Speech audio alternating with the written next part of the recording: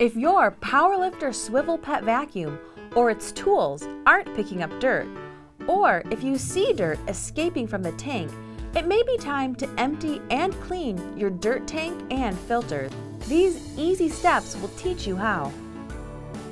Start by making sure the machine is turned off and unplugged. Press the tank release button to pull the dirt tank off your vacuum. Hold the tank over a trash can and press the bottom release button to empty it. Close the bottom of the tank. To find the filter, pull up on the filter tab found on the front of the dirt tank. Lift up and remove foam filters from inside the lid.